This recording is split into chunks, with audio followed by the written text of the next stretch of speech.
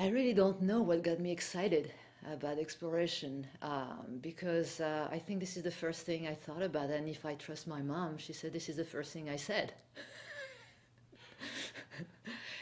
But to really put an event on that, I would say that I was 2.5, 3 years old when Armstrong set foot on the moon, and we were the two of us sitting on the couch. She kept me awake just to look at that. 3 o'clock, morning in France, early morning, and I still can remember the ghostly appearance of Armstrong, going down the ladder.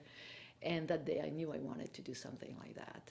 It just probably put some kind of physical appearance, on what I wanted to do, but I always knew it was going to be about space, about exploration. I'd like to see,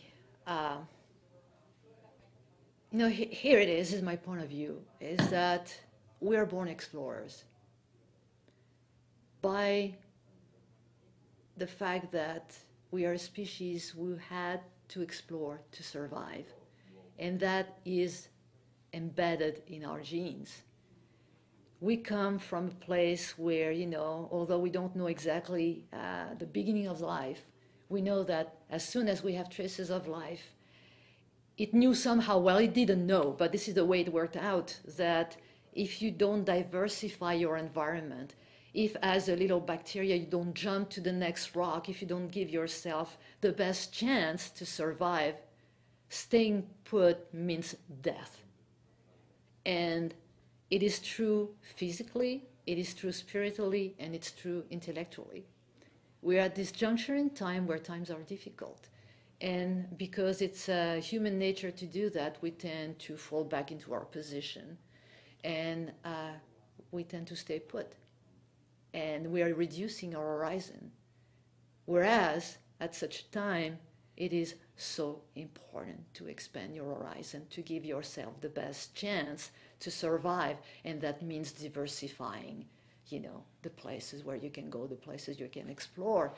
And yes, the money is tight, but the money cannot be as tight as those people who left Europe 500 years ago, with nothing behind left for them, and really nothing they knew about in front of them. They just put themselves in a boat, crossed the Atlantic, and came to that place we call America today.